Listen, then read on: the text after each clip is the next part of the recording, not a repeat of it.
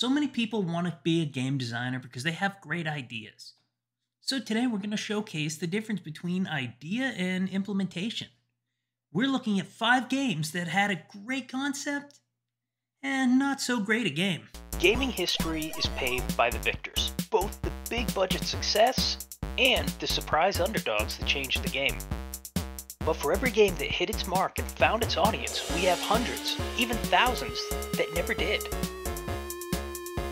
Whether a good idea poorly implemented, or a fantastic game that just never found its market, decades of gaming have fallen into obscurity. Here on Gaming Unearthed, we'll uncover the past, one forgotten pixel at a time. Picture this, a team-based fighting game where you level up, unlock magical artifacts, recruit new party members, and balance the team to let them recover and heal between fights. Add in the deep lore of an existing IP with beloved characters? That's right, picture it.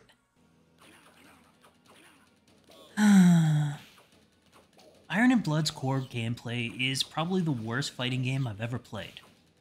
Horrible camera, wonky controls, barely functional animations, zero balance, and pretty much as bad as it looks. But this crap right here has the foundation of a large-scale RPG mode 5 years before Soul Calibur came along with its Weapon Master mode. The campaign doesn't have you selecting a fighter, but the entire side of good or evil.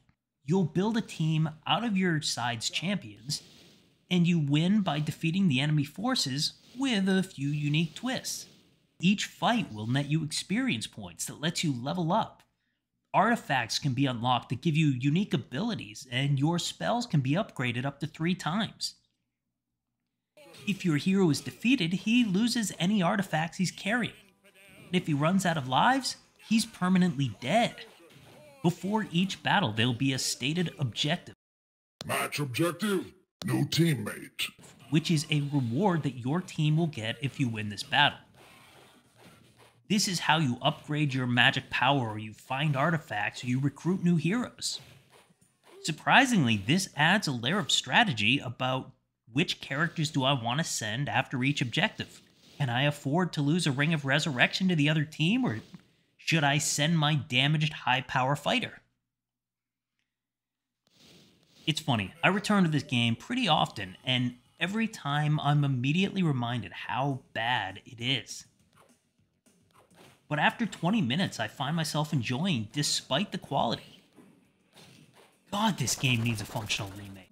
Up front, I do want to say I really like this next game. I'm the ideal audience for it. I've beat it 4 times, and it's how I learned I could read lips. Let's start off with a quote from the developers about their intentions. The Quiet Man was an experimental game that tried to explore what would life be like if you didn't have words. The protagonist is deaf, and the developers were testing what does this mean to players. The gameplay is often wrongly compared to something like Streets of Rage or Final Fight, but it has much more in common with an ultra-low budget of the Arkham games. You don't trade blows with enemies, but you're actively trying to never get hit. But you can't blame people for being confused because this game's choice to cast aside words goes unreasonably far beyond deafness. The settings menu is all abstract iconography, and I don't want to tell you how long it took for me to realize what that focus button meant. There's no UI, and you need to rely on blurry colors and vibration on the controller and these emotional overlaid cutscenes to combine this confusion with this god-awful choice to apply a sound filter to everything to make it sound like you're underwater all the time. I seriously thought this was a bug. I thought something was broken.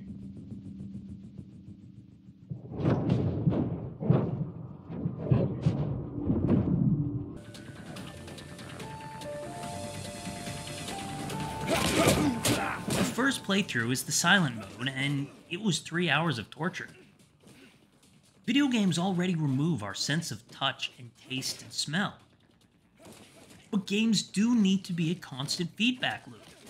The game needs to teach me how to play, tell me whether I'm doing good or bad, or how my health is.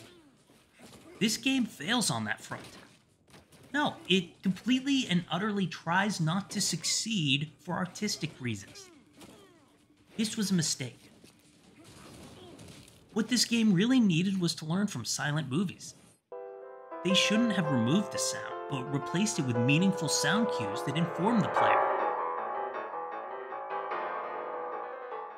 The audio should be reinforcing the story they're trying to tell, even if there are no spoken words. But as it is, I'm one of very few people that can actually enjoy this game, and that's really sad. You are an elite military unit tasked with eliminating a vampire outbreak. You can use stealth, surprise, and high-tech weapons like the UV knife. How can you possibly screw this up?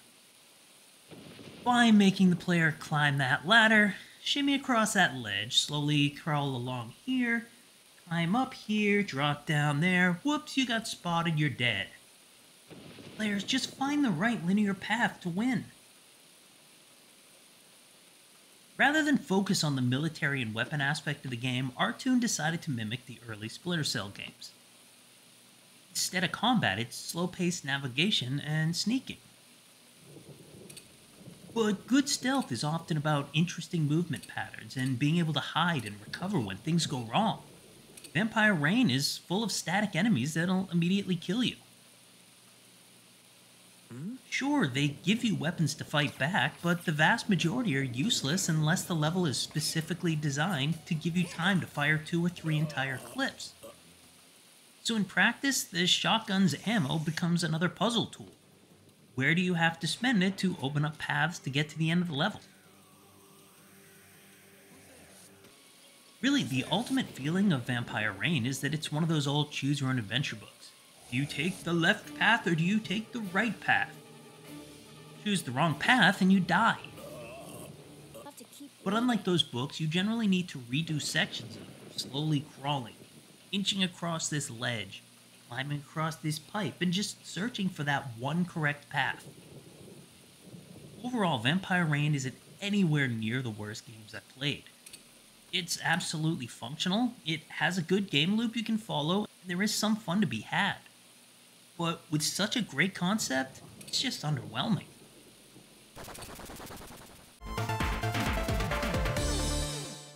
Yeah, this one doesn't need any special build-up or explanation. All I'll say is that I'm really not looking for games that were disappointing because they were sequels or made by a good dev, but specifically games that sounded great on paper. Mass Effect Andromeda would be a good example because they added exploration features, a jetpack, and a new universe, and it really had the chance to bring new life to the series. And then, get this, an online fight league where you design a fighter and you brawl with other players. Win your matches to earn money and improve your stats while risking permanent injuries that can force you into retirement. All this concept needs is a semi-competent fighting game engine to be absolutely amazing. And Fight Club doesn't even do that.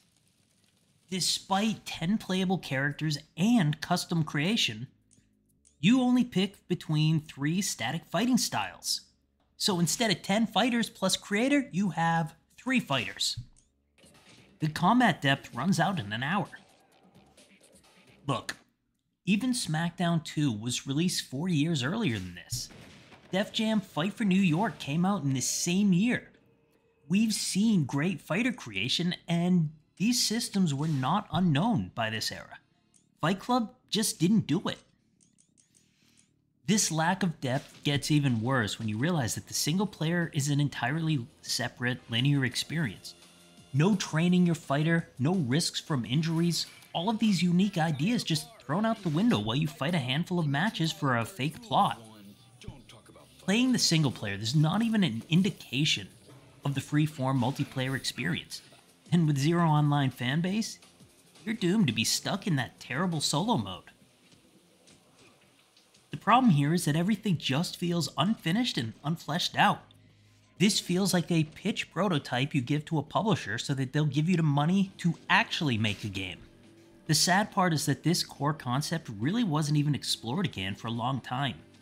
The first similar one that I can think of is EA's UFC 4 in 2020. Modern fighters still have a proven desire for an online social experience, but permanence is something that I would love to see more developers attempt.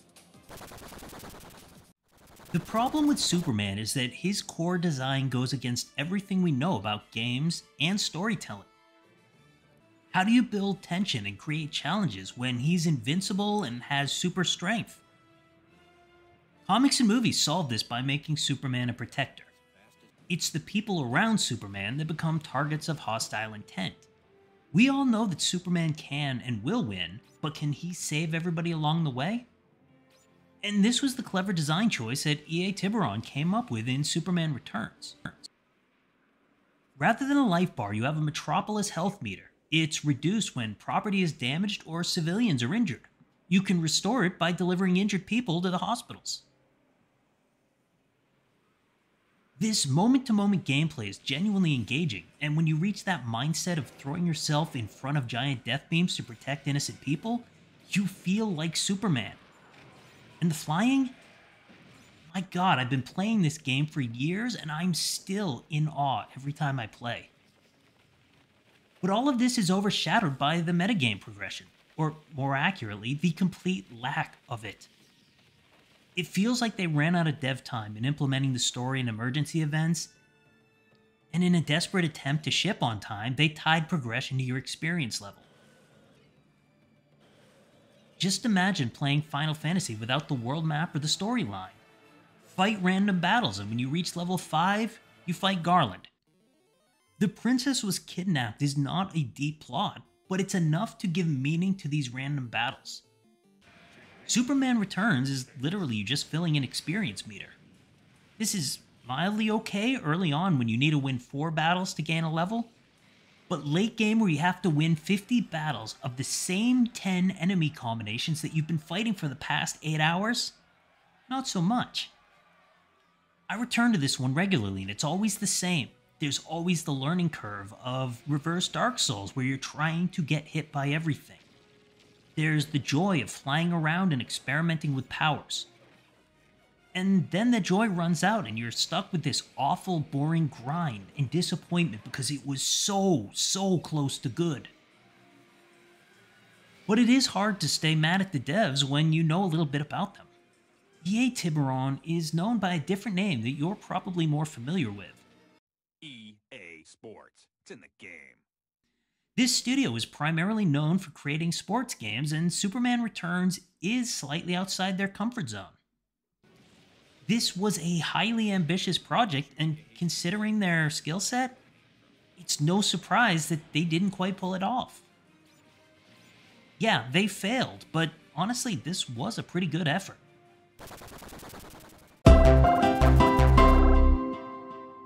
One of the universal truths about game development is that it's really hard and that everything can go wrong. First up, we've got the money and the time budget. It's not unusual to cut features and rework systems to compensate for those changes. But we also have to consider things like IP restrictions or legal restrictions or just management in general, because developers need to answer to people above them, and sometimes a good idea just turns out to be trash when you actually sit down and play it. So what can you do to minimize the risk of this happening with your own games? The biggest key is that you need to focus on finding the fun early. Prototype to prove that an idea works. Prioritize develop in the order of functionality, fun, and then you get fancy. Because you've already found the fun, you can safely cut early, often, and focus on the polish.